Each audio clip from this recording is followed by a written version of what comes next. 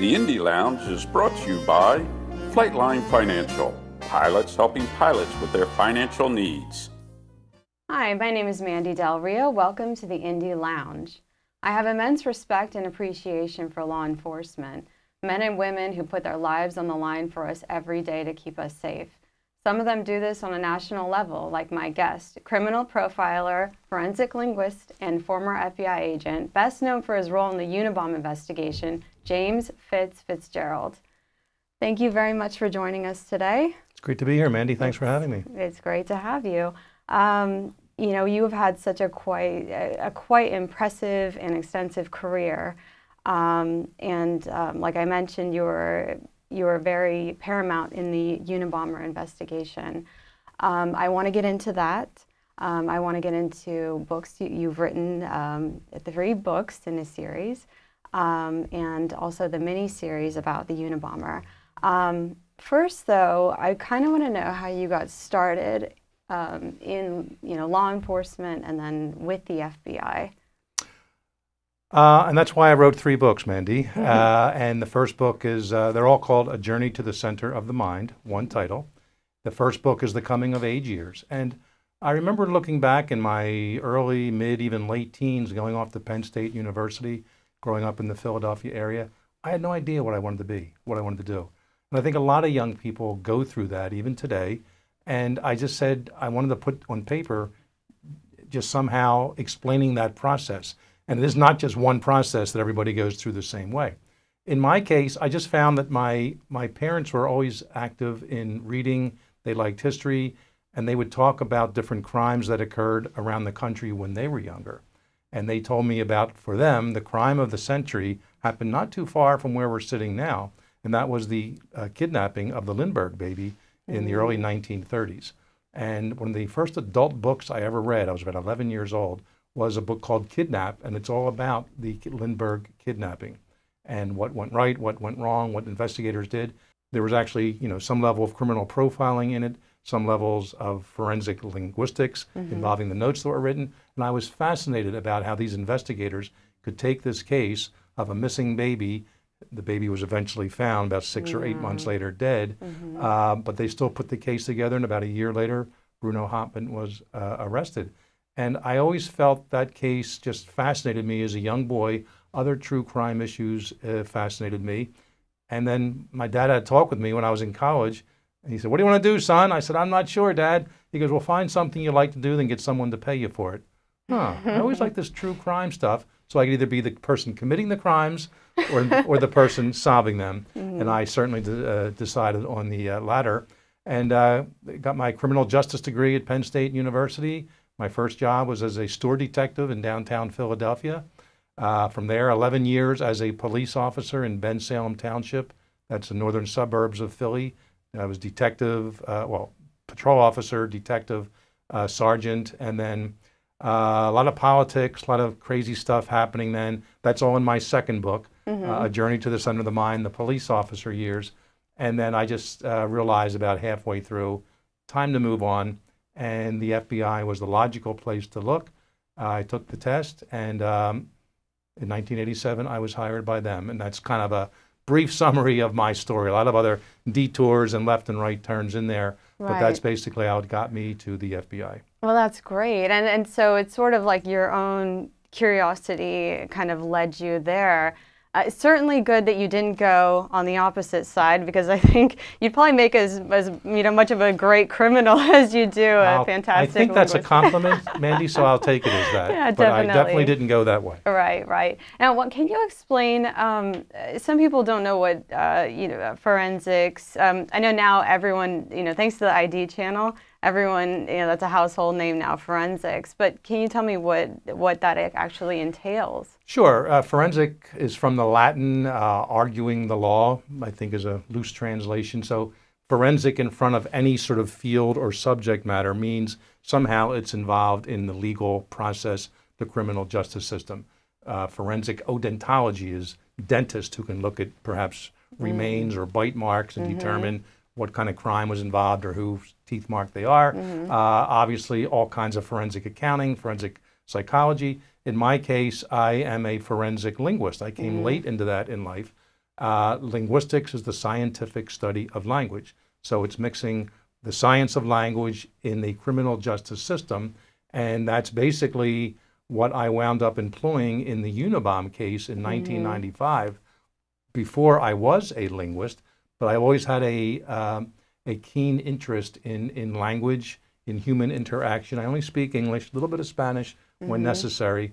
But again, back to my parents, neither of them went past high school, but they definitely had me interested in reading, in history. My mother taught me how to play Scrabble at an early age. I was going to ask you that. And crossword puzzles. I got into cryptograms a little bit later in life.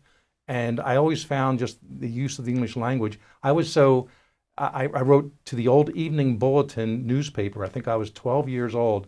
They had an answer to the queries column. And this is before digital, before anything online. I wrote them an old-fashioned letter.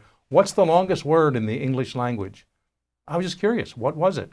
And they, about a month later, they didn't answer it in a paper, which disappointed me a little bit, but they sent me a typewritten letter, which I still have to this day. And it's a 45-letter word back then.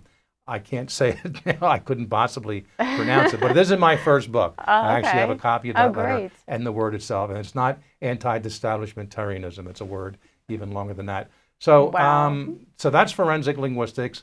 I went back to school and got my second master's degree in linguistics at Georgetown, trying to bring the formal science into it. And that was actually after the Unabomber case. So now in retirement, most of the cases I work with my company involve working with law enforcement and even the private sector about how to assess language matters that concern them. Could be threats, could be bloggers, could be somebody writing something they're not sure who, and I do my best to try to resolve those matters. That's fantastic. I think that's a talent, and I think that's something that that sort of found you, it sounds like, instead of you kind of searching for it. Well, it was the nexus of the universe coming together with me at the Unabomber case. Yes. And after 17 years, all of a sudden there's this manifesto, 35,000 words, some other letters before that, and I just walked into it and let me look at this this part of the whole case here and see what we can do with it. Thank and goodness. That was the big factor. Yeah, and thank goodness you did. And, you know, quickly, we got to take a break in a minute, but just quickly, the Unabomber case, for those of you who don't know, which is hard to believe that there are probably kids walking around that don't know about the Unabomber, Ted Kaczynski, he basically sent people mail bombs and killed 3 people and wounded dozens of others. It was terrifying. I remember, being a young kid in the 1990s, and it was really scary. But I just wanted to we just had to recap who the Unabomber, We didn't know it was Ted Kaczynski for the first 17 years. Right. And the FBI gave the acronym UNABOM, University Airline Bombings, because the earliest victims involved universities as well as airlines, and then he expanded beyond that as he progressed in his bombing career. Yeah, and we'll definitely get into that more in the next segment. And I want to talk more about the miniseries Manhunt, Unabomber. So we're going to take a short break. When we come back, more with James Fitz Fitzgerald, nickname Fitz. So we'll come back and talk more. Thank you.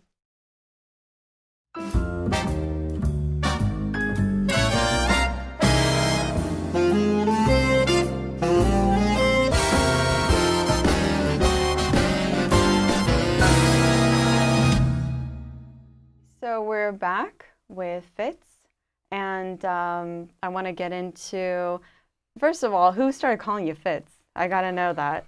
That is such a great nickname. I mean, I know it's part of your name, but... I have 3 older sisters and, of course, parents, and they would call me Jimmy as a little boy, but I think once I went off to school, somehow Fitz came up. And it's always nice to have sort of a built-in neutral nickname. Yeah, I wasn't, Freckles or Chunky or any name like that. So Fitz stuck with me my whole life, and the writers loved it on the whole, miniseries. So Sam Worthington, the actor, he became Fitz for about the 6 months he worked on the series. Yes, I want to talk about that. Now so Sam Worthington of Avatar played you. What was that like? Were you on set every day? Not every day. When Sam was first cast, I guess it was December or so of 16, he reached out for me right away. and we shared a few emails. He had about 30 questions he wanted to ask me, and they were very specific to me, and I answered them. And I do some public speaking now, and I go through some of the questions, and it is kind of strange to have, someone's going to be playing you on either a movie or TV, and all of a sudden they want to hang out with you and do different things. I didn't know what to expect. In his case, he wanted to kind of keep the role from his own perspective, but he did want some Q&A from me. What were the best things of my life, the worst things? What would I say to Ted Kaczynski the first time I met him? Am I left-handed, right-handed? What are my favorite foods? Am I spiritual, religious, all these things? So he wanted to really cross sort of the spectrum of my personality and my, I guess, behavioral characteristics. He was playing a profiler on TV, so he was asking me some profiling-related questions, and I did my best to answer them. I didn't meet him until on the set in April of 17 in Atlanta, and we had a nice conversation there. And the only thing, he said, I hope I'm doing you well. So the only thing, Sam, is you're wearing your gun on the right side. I'm a lefty. He said, I know, we discussed that, Fitz. Of course, he's Australian. Right. So he goes right from Fitz's Philadelphia dialect into Australian. I won't try to mimic it here, but a few mates in there. But he said, that's the one thing we talked about, but no, I'm righty, so we're going to keep it on the right side. So I said, I think I can live with that. Yeah. So, yeah. And then, but I would go through the scripts, and I won't say correct them, but I would give them edits of what worked, what didn't work. Some things we argued a little bit about. As with any Hollywood production based on true events, it's a scripted series. It's not a documentary, so they did insert some fictionalized scenes, some dramatic license. I say on the whole, it's about 85% accurate. I was going to ask the parts you. about the language analysis, in which I headed, and I had a team working with me, they covered that really well. The whole water for water thing. Right, right. Or Let's actually talk vice about versa. that. Yeah. Yeah, that happened in real life. And I was Okay. born and raised in Philly, joined the FBI in '87. My first office was New York City. So I would drive every day, 2 hours north, 2 hours south afterwards. My goodness. And that was my choice. It worked for me and my family at the time. Right. But I'm leaving one, as I learned later in life in my linguistics courses at Georgetown, I'm leaving one dialect region, Philly, and going to another. And I would pick up the different ways people talk there. And eventually they shipped me to San Francisco for supposed to be 30 days. I'm a brand new profiler now. This is 1995. And I just finished 12 weeks of profiling school at the FBI Academy. And they shipped me out to San Francisco. And did they do that, brah? They did, and that's when language really, Philly and New York have their own features, but it's much more pronounced in California in terms of when you stick out like a sore thumb. Right. No pun intended with the pronounced. So within a week there, I think I did ask someone, where's the water fountain, or where can I get a bottle of water? And, you must be from New York. I said, no, I'm from Philly, but interesting you bring that up. So you picked up that I was at least from East Coast, Mid-Atlantic states. Yeah, so, and we have this manifesto here. It's not spoken language, it's written language. I wonder if we can figure out some of that stuff from here. And that's when I got to work, and I impressed one of the bosses there, because in a 1985 letter, just like shown in the series, there was I picked out that nobody saw this before. This is 10 years later. Dad, it is I, down the left-hand column of one of the letters. And I said, this may be a secret message this guy is writing, or even a subconscious message, and no one had seen this before. They did all their fingerprint examination of the letter, indented writing, all that kind of stuff. But the dad, it is I, little secret message was never found. I did. And they said, Fitz, you're in charge of all the documents from this point on. So I can do that. I'm a long-term investigator as a police officer, FBI agent in New York. I'm now a newly trained profiler, but they're having me basically focus on the language in the manifesto and the 13 letters that preceded it. I said, I can do this. And actually, that is what helped eventually solve the case. That's amazing. And that has to do with, I think, the way you hear things, too. It sounds like you're very precise when it comes to language. And why I said brah is because obviously in the TV, the series, your character catches that with the San Francisco language. And I say that because I'm actually from the Bay Area myself.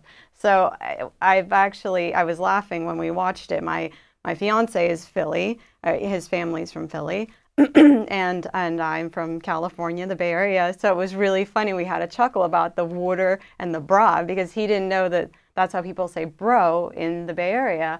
So it's funny that, you know, these two places, and it's very true that when we hear East Coast, kind of all sounds the same to us. You know, I would probably think New York, Philly also. You know, I put that together. But what's amazing to me is that you picked up on that. You know, that's yeah, I mean, fascinating. other people, and I was always aware of the difference in, you know, I mean, from Boston all the way down the East Coast, because the Europeans first came to the East Coast, Right. and they came from different countries, different parts of their countries, and they had settled in, and that's how the dialects and the accents stayed there.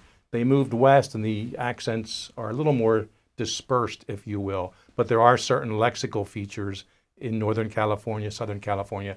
And I said, you know what? The bottom line is here, the Unabomber's not talking to us, Right. but he's writing. He gave us a gift. We couldn't get anything off the bombs. They were perfectly designed Right. to be without any fingerprints on them, without any clues, any evidence whatsoever. 17 years, he succeeded with that. Now we have this fresh batch of writings. I said, there's got to be a clue in here. And the bottom line is, I said, we got to get this thing published. He wants it published. He said he'll stop killing people if he does it. Let's do it. A few people were on my side. A few people weren't at the Unabom Task Force Management. And I basically, along with a few others, argued that issue. And we finally said, all right, we'll agree to publish it. We called the Department of Justice, and Janet Reno was the Attorney General then. Of course, Louis Freeh, the FBI Director. They basically agreed with it. Then we had to get the New York Times to agree. Then we actually get the Washington Post to agree. And anybody, at some point, everybody agreed. And it was published in September of '95. And it took a few months, but by February of '96, we had our prime suspect. And thank goodness. Again, like, because that was a very scary time. And, you know, I was reading and watching a lot of your interviews and the way you go through all of this. And you actually teach. Do you teach how to do this stuff? I do. I'm adjunct faculty at Stockton University here in New Jersey, as well as Hofstra University in Long Island, New York. And I do teach forensic linguistics every spring. At Hofstra University, we do a one-week course. And I do specialized training around the country, around the world, actually, law enforcement, private sector, for folks who want several days or even upwards of a week of training in that field. So it's still kind of a new science and used in the courts, and people aren't exactly how to use it. There's some people who really know what they're doing that I've learned from.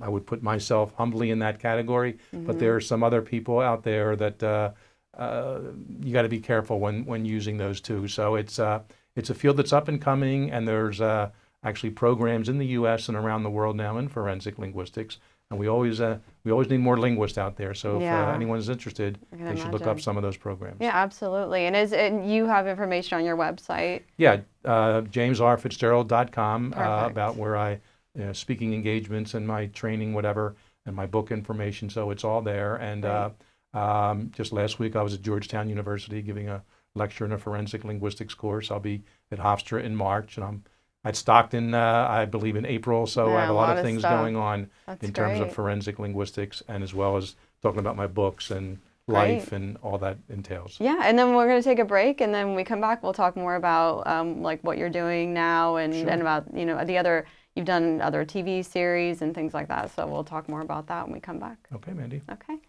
We will be right back. Stay with us. More with James Fitzgerald.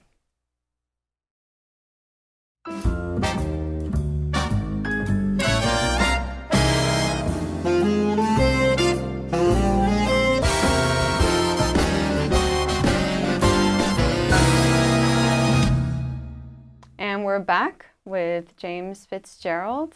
I want to get into your other projects. I know you've worked on with Criminal Minds, and you've done killer profiles. So let's talk about what else you've done.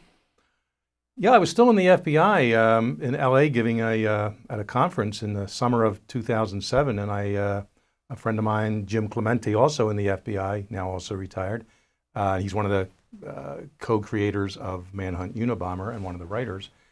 We met with people from Criminal Minds, and basically I was retiring in about 4 months. They said, Fitz, you want a job? We need a technical advisor. And this was they hadn't started their third season yet. Mandy Patinkin had just quit, and they just hired Joe Montana. So I said, yeah, I wasn't quite ready to move to LA at that time. for some personal reasons. So they said, that's fine. You can do it by email and by phone. Okay. Oh, so they wow. made a nice little offer per episode. And basically every script was sent to me, and I would get on the phone or email with the writers and say, I'd always compliment them, say, it's great what you have here, but maybe you can tighten it up a little bit here, a little bit there. And they very much appreciated having a real FBI agent, or at least just recently retired, add this realism to their shows. And I still say to this day, Criminal Minds, of course, everything's solved in 42 minutes minus commercials, and there's a few car chases and fist fights and shootouts that most profilers don't get into once you're at that point in your career. But other than that, they try to keep the science behind profiling and the terminology and the contextual elements of different crimes true to form, and they base them on some real cases that we've actually worked over the years. So, and my friend Jim Clementi is now one of the writers on the show, and he keeps it real too. So that was my first foray into Hollywood, coming out into the studio. We actually helped create the season 9 and 10 character, Alex Blake, played by Jean Triplehorn. She was based on my partner, who is a forensic linguist at Georgetown University, but then they also had her help solve the Unabomber case as a rookie, which was kind of me too. So she was a hybrid character. Right. And I guess and a few other storylines I gave them there. So, and then that just sort of morphed. My friend Jim retired. He moved to LA. He's very much into the Hollywood scene. Started his own company, XG Productions. I'm associated with them now. Oh, great. And the next show we did was Killer Profile. We actually did that in Philadelphia with our friend Laura Richards, who came from the UK, and the three of us did a bunch of different episodes on different serial killers in the U.S. And then the case of John Benet Ramsey was in 2016. And in April of 2018, coming up, the case of Kaylee Anthony, the little girl in near Orlando, Florida, who was killed. Her mother was arrested and tried and acquitted, Casey Anthony. So that'll be on the air come April. What do you do exactly on that? It's a very similar format, Mandy, to the case of John Benet Ramsey. Okay. We actually go to the area. Everything was filmed in the exact area where the murder occurred, the trial, and what have you. Great. I made 3 separate trips to Florida. I'm kind of one of the resident experts. I do a lot of work with the language analysis, the 911 calls. There was a suicide letter written by George Anthony. He didn't actually kill himself, but the letter has a lot of valuable information. And so this will all be presented to the public. And we will lay out the case into what we think really happened and maybe what should have happened, whatever. So that's coming up in the spring of 18. I also worked on a show for Reel's network called Notorious. And it's 10 episodes, and I'm on each episode as one of the experts, co-hosts, if you will. And it's a very eclectic mix of people that we discuss. Ted Kaczynski is one of them. D.B. Cooper, the hijacker from the early 70s, is another. Jared Fogle is another person. Anthony Weiner, the politician from New York State. Oh, wow. The one woman who ever headed a drug cartel in the U.S. Her name was Blanco from the early 80s. So it's a very interesting mix, Patty Hearst case. So every episode is a kind of a famous case, but maybe that people don't know all the facts about, and we're going to bring it out for them there. So people love this stuff. You know, I know that we have the ID channel on our house quite a bit, and I don't know if do you think it's morbid curiosity? Do you think people want to know the psychology? It could be a mix of different things, but. So in last year, I went to the first Crime Con. It was in Indianapolis, and it was a 3-day event. And interestingly, it was mostly women. I'd say 80 to 85% of the attendees over 3 days were women from all around the U.S. and other parts of the world. This year, it's going to be in May in Nashville, Tennessee, Crime Con 18. I'll be giving a talk there, tying it into Manhunt, Unabomber, in my career, and some of the things we talked about here, some other things. And I know, once again, it's probably going to be mostly female. And that's the demographics of a lot of these shows. You said morbid curiosity. Is it, the rubbernecking effect and an accident scene when you're driving by? And I think in many cases, and when I try to do talks, and when I try to, present shows, or I'm a host of a show, somehow I want to get in there. Here's how you, the viewer, can avoid being a victim. And I think a lot of women in society are concerned about that. Because women, violent crimes, statistically speaking, tend to be the victims. Statistically, men tend to be the offenders.